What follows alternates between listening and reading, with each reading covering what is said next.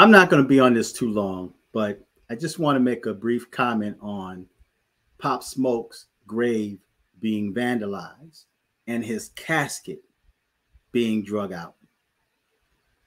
This is something that Black people never used to do, not when I was growing up. I mean, when we heard things like this, the first thing we thought was, this some white person did that. We thought it was some grave robber. We thought it was some white young person that's wearing all black, those goth. We thought it was them.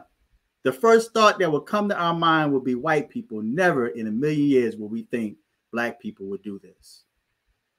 But then after I thought about it, I'm saying, self,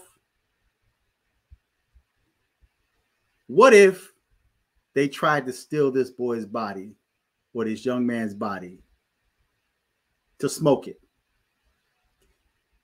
Do you remember that movie, How High, when they smoked his friend? This generation has a strange fetish.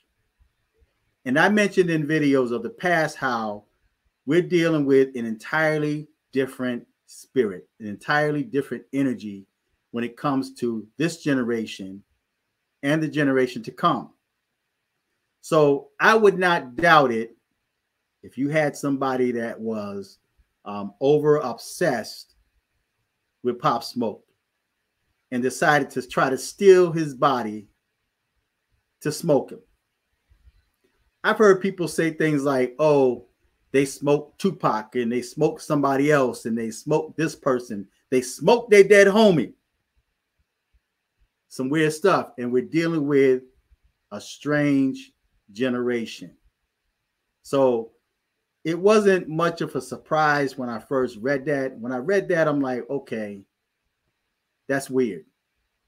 But it doesn't surprise me because we're dealing with a different type of spirit, a different type of energy, a different type of generation. So I would not doubt it if his body was stolen or they made an attempt to steal his body to smoke him.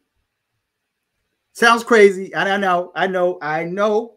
It sounds crazy. It sounds weird, but we're dealing with a weird and a crazy generation. And I would not put anything past them. So feedback, tell me what you think until next time.